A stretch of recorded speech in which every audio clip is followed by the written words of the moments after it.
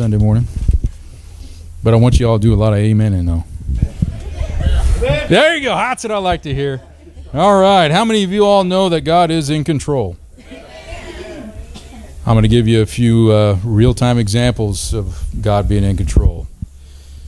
Yes, and like our dear sister Catherine said, we need to continue to pray for Jerusalem, Israel, and everybody, or Israel over there. It was kind of interesting, but last Wednesday night, for those of you who were there, Pastor Chip said there was a headline in the Israeli newspaper that a terrorist was saying that their God was changing the trajectory or the route of our missiles. And that got me. I was like, you got to be kidding me. I mean, that's a terrorist saying that. They're God, so they know. They know very much so. So I was very intrigued by that. So I went to the Israeli newspaper, and I was like, well, what else was there? And this is phenomenal. You guys have got to hear this. A direct hit on an ammunitions pile. In the late hours of the night, an IDF truck loaded with arms and shells parked next to a Jerusalem building.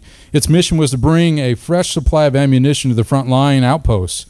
The element of danger was great in that where the truck was to be, if the truck were to be hit by enemy fire, the subsequent explosions of all the ammo would bring down all the buildings in the area on their inhabitants. Suddenly, there was a whistling of an approaching enemy shell was heard, and the shell indeed scored a direct hit on the vehicle. But the Arab shell did not explode. It remained perched atop of the pile of Israeli shells in the truck. Now is our God in control? Come on. Yep. Here's a German viewpoint.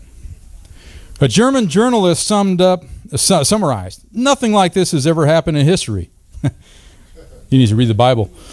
A force including 1,000 tanks, hundreds of artillery cannons, many rockets and fighter jets, and 100,000 soldiers armed from outposts and installations.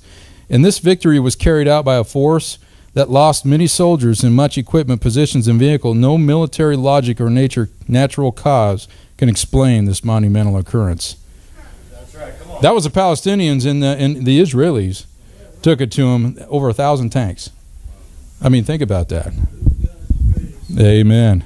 Here's one. It's interesting, though. If you look on the Israeli newspaper, they don't spell God out. G-D. Because they feel that's irreverent, and that's fine. But it was very interesting to me. But here's one, the finger of God. IDF Director of Operations Major General Ezer Weizman was asked by Mr. Lebanon, the father of a fallen pilot, how he explained the fact that for 3 straight hours, Israel Air Force planes flew from one Egyptian airstrip to another, destroying the enemy planes, yet the Egyptians did not radio ahead to inform their own forces of the oncoming Israeli attack. Think about that. We got radios, we got cell phones, we got everything else, yet nothing. So God is in control. This is the last one. This is one I like. This is one that's really cool. And I'll kind of summarize this up. 18 Egyptians against 2 IDF soldiers. You figure that's not going to go well. But the half track came to a halt, and we decided to cautiously approach it. The half track was the Palestinians. We found 18 armed soldiers inside, sitting with guns in hand, with a petrified look on their faces. They looked at us with great fear, as though begging for mercy. I shouted, "Hands up!" And as we marched them, and I returned to a state of calm, I asked the Egyptian sergeant next to me, "Tell me, why didn't you shoot at us?" He answered, "I don't know. My arms froze. They became paralyzed. My whole body was paralyzed, and I don't know why." It turned out that these soldiers didn't know that the Straits of Tiran were already in Israeli hands. Why didn't they eliminate us? Why didn't they eliminate us? I don't have an answer. How can one say that God didn't help us? I mean, think about that. So, without a fact, God is in control. He's in control when it comes down to us, when it comes down to Israel, when it comes down to Christians, and when it comes down to the world. I mean, nothing goes on here that he isn't either allowed, something, or he's in control. I mean, there's just no two ways about it. Amen. But before I begin my sermon, and I thought that was a pretty good start. But before, let's go ahead and pray. Dear Heavenly Father, I ask that the teacher come, the preacher come. I ask that the Holy Spirit be here to lead and guide and to direct me and to direct your words.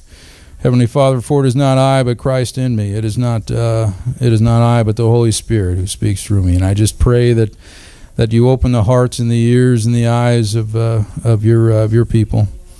And I pray that the Holy Spirit walk among us and be here with us. In the name of the Lord Jesus Christ, I pray. Amen. If you have your Bibles, please turn with me to the book of 2 Kings, chapter 6, verse 15.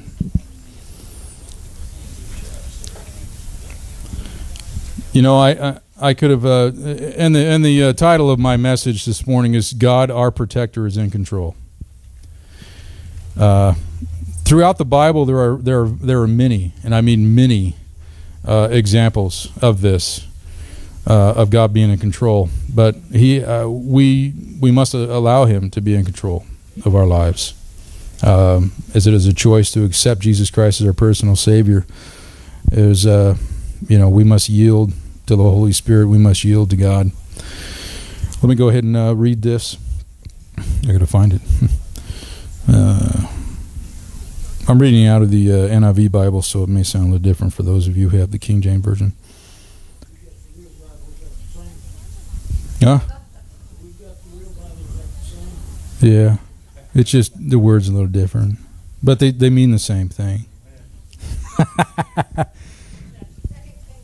2 Kings chapter 6 verse 15. I can get amen when you're all found it. All right, there we go. That's what I like to hear. All right. And we'll go When the servant of the man of God got up and went out early the next morning, an army with horses and chariots had surrounded the city.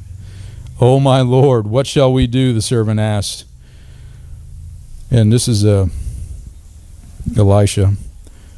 "Don't be afraid," the prophet answered. "Those who are with us are more than those who are with them." And Elisha prayed, "O Lord, open his eyes that he may see." Then the Lord opened the servant's eyes, and he looked and saw the hills full of horses and chariots of fire all around Elisha. We have a mighty God. And what I wanted to bring out, and what I wanted to preach about or teach about, depends on how things go, is no matter how hard, no matter how great the forces are against us, no matter how many troubles and how many different issues come up in our lives, that we need to know that God is in control. Amen. And then it amazes me that he had to pray to have God open his servant's eyes. The man of God already knew, and that's where faith comes in. And when the servant saw, his heart was filled with faith and belief as well. You just imagine. I could go through many in the Bible of different things, but we are grafted into the vine, which is Christ, and we are in Him. And as we see in 2 Kings, God has provided protection for His servant, and we are also God's servants, holy and set aside, sanctified for the work. And when we see the troubles of this world welling up around us, who are we going to turn to? Who are we going to turn to? Are we going to turn to our friend and say, "Oh my, how terrible is this?" Hey, misery loves company. For the many things that if we look at David's life, he did quite a few things.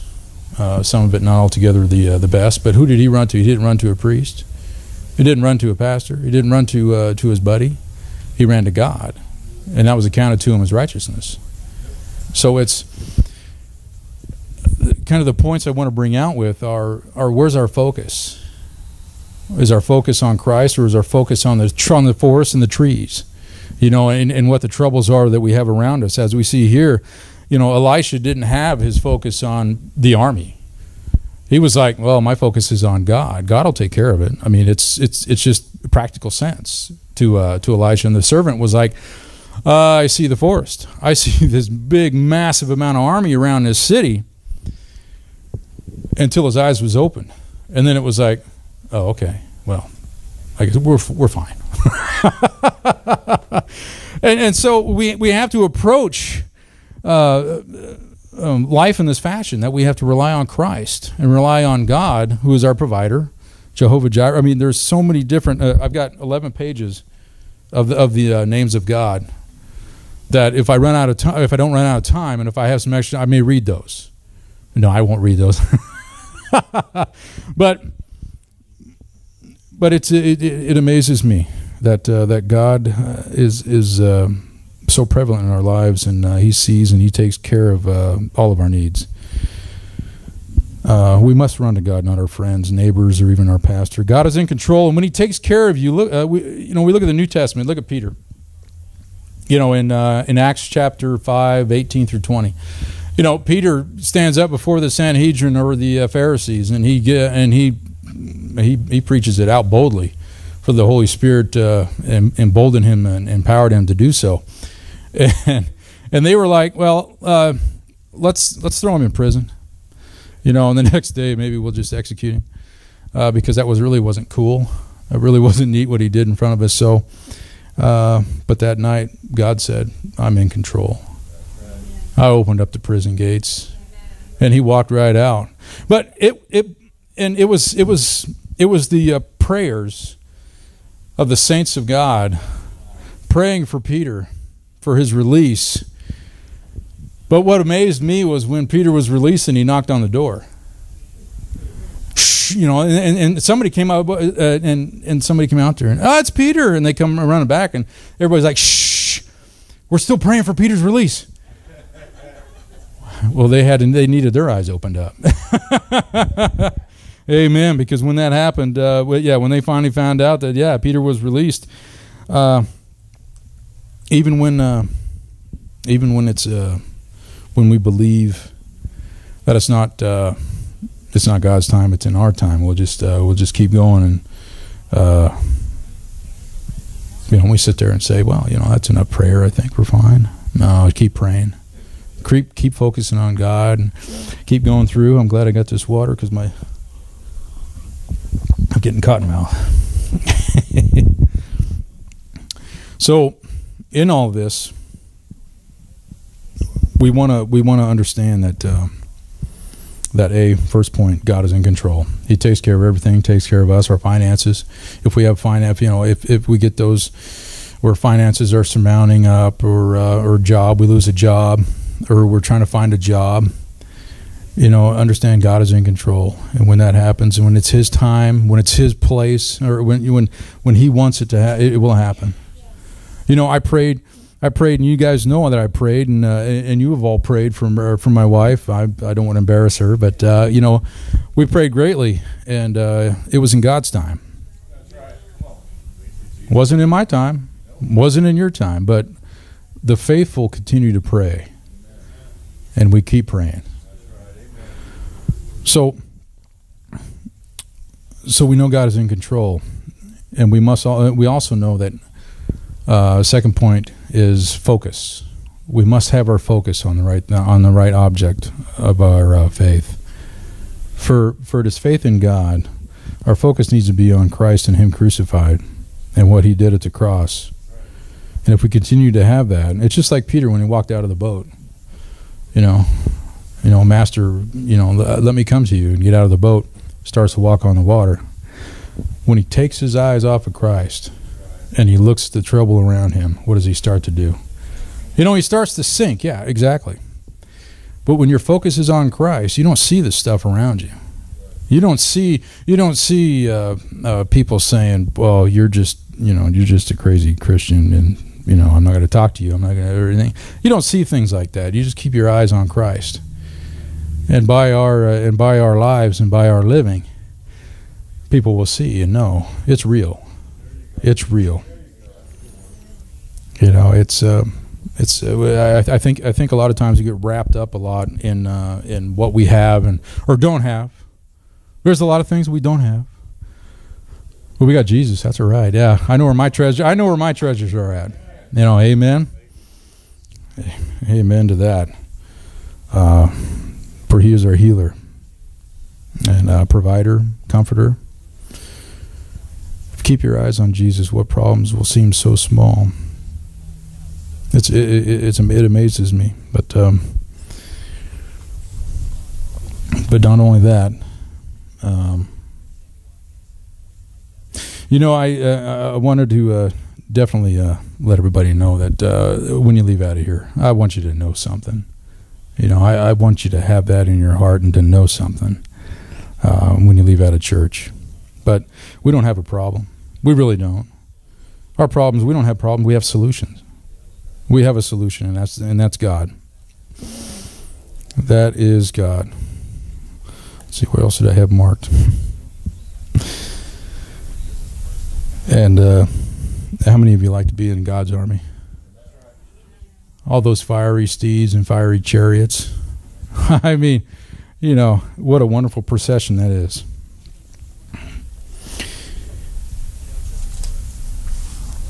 I'm not going to read all those names. I have another piece of paper here. God laid that on my heart this morning, just that, we have people need it. People need to know that God is in control. God is the mighty God. God is the God of Israel. God brought Israel out of Egypt. He parted the Red Sea, but he didn't bring him out of Egypt lame, hurt. He brought him out whole. He brought him out with the entire spoils of Egypt and left Egypt destitute of anything. But as in that, we are in the army of Christ. We are in the army of God. And I wanted to touch on a little bit that while God is in control, and he definitely is in control, he's given us tools in this life, and we know. And we have the full armor of God. And I wanted to go over that. So if you wanted to turn to Ephesians 6, what's going on over there? And we are going to delve a little bit in this other sermon that I had, for I have a little bit of time, which I think is a good thing. And it says the Ephesians chapter 6, verse 10. I'll start at verse 10. Yeah. Finally, be strong in the Lord and in his mighty power.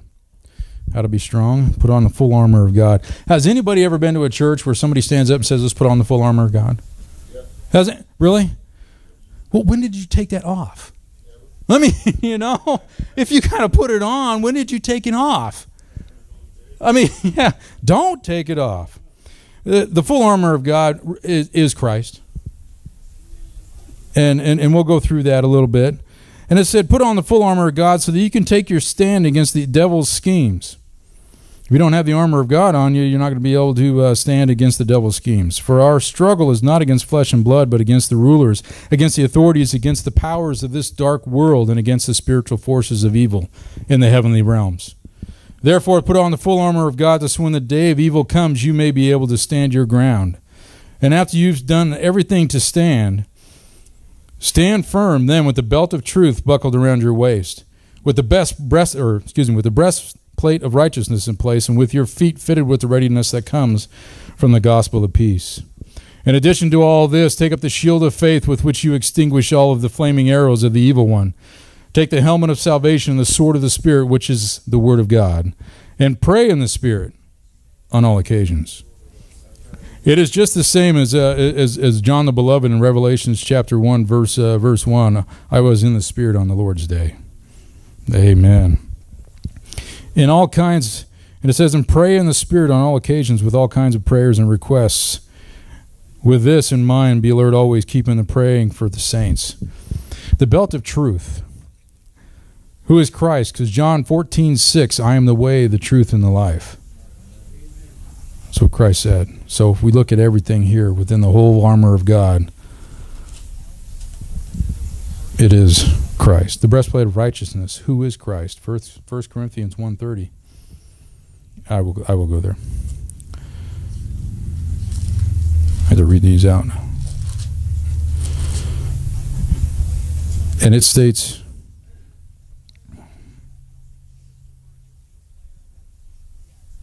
it is because of him that you are in Christ Jesus, who has become for us wisdom from God, that is our righteousness, holiness, and redemption.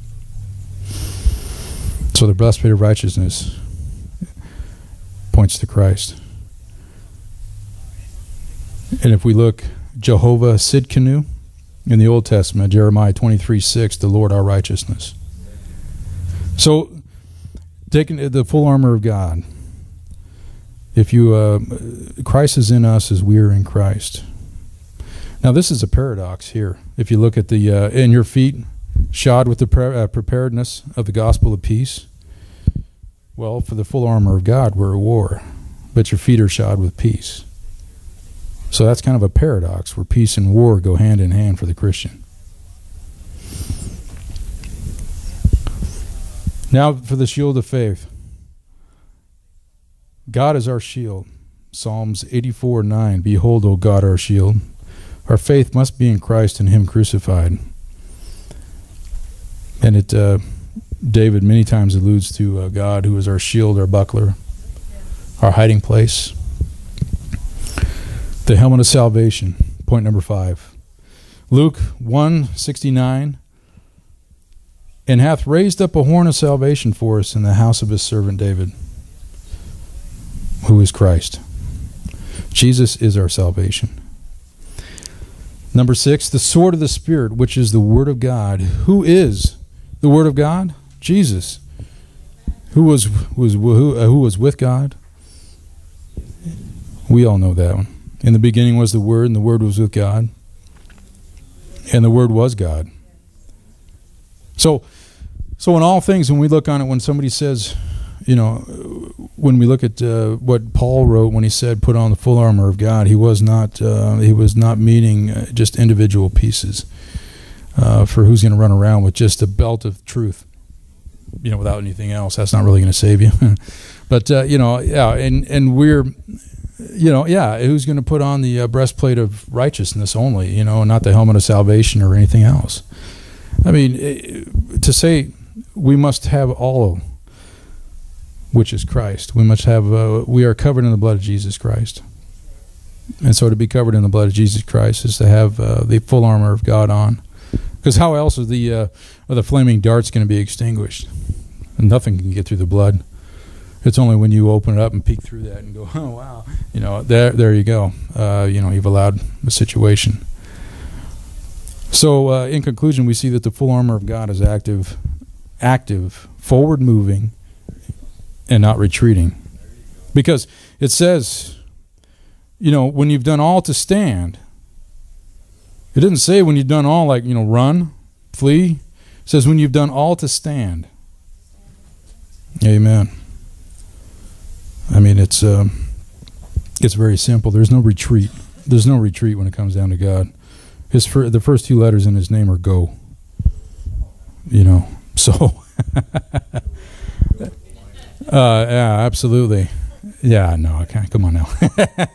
So in all things, always have the full armor of God on, and understand and know that with the full armor of God that we have on, that He is in control of our lives and what happens and how everything goes. He is our healer. He is our salvation, our righteousness, and He is our sword. With all of that, I don't think that we can be, there's no way we can be conquered. We cannot be overcome if we have Christ and Christ in us. Amen. Now, I want to, in closing, this was kind of an interesting sermon for me because one didn't last as long as it needed to, so I did the other one. So you have 2 this morning. But I think they worked hand in hand. Because God is our protector, and, to have the full armor of God on, you are completely protected. There shouldn't be anything that gets in there. But we know that in life does happen, and our focus does actually, sometimes we do actually see a lot of what's going on in our lives and what's happening. And if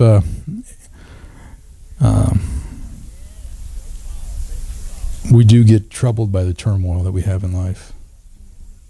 I mean, it happens. I don't like to use the adage "we're human," but that's apparent. Scientists have told us, and God has told us that we are. So we have those things come up. Those things do happen, and things in our lives, and whether they be relatively close, like losing a loved one, or cancer, things of that nature, losing a job, losing a house, losing just things of that nature. We need to maintain our focus on Christ. We just need to give Him praise, because He's blessed us. God has blessed us with so much. He has blessed us with our health, with our life, with our friends, with our church, with our just anything and everything that you have. Yes, singer, musicians, please come back. So this morning, I wanted to, if we could have everybody stand. I'm getting at the closing. I'm in closing. In closing, for those of you who the enemy has tried to raise up issues and problems to the point where you feel overwhelmed,